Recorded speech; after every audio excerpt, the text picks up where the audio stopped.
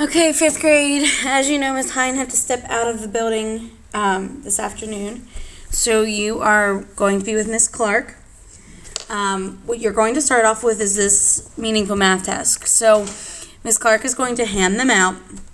And my expectation is by the time I get to 0, you have glued them on and you are ready. So Ms. Clark's going to hand them out.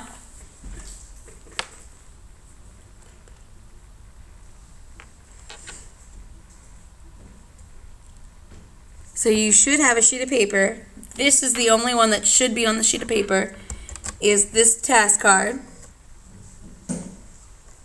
Remember, if you've not already turned in your homework should be turned in.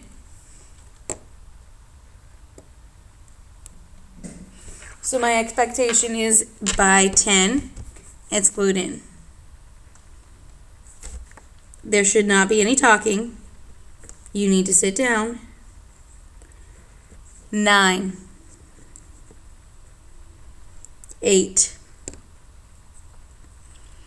7, there should still be no talking.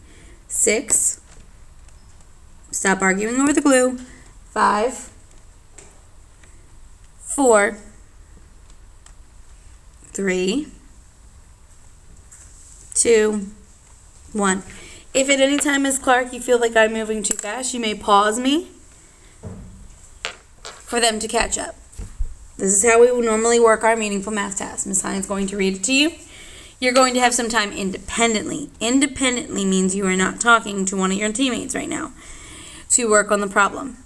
And then she's going to unpause me after you're going to work with your teammates. And then she's going to ask you how you solved it. And then she's going to unpause me. And you're going to make sure that you solved the problem correctly. So I'm going to start off with reading this. Mr. Nolet is constructing a lava lamp for his class. He can only afford to make 1 lava lamp. But the instructions sheet is for 4 lava lamps. How much on each material will Mr. Nolet need to have for 1 lava lamp? So here's the material for 4 lava lamps, but he only needs to make 1 of them. So you now need to try to figure out how you're going to solve this problem. So take a few minutes by yourself. Ms. Clark is going to pause me.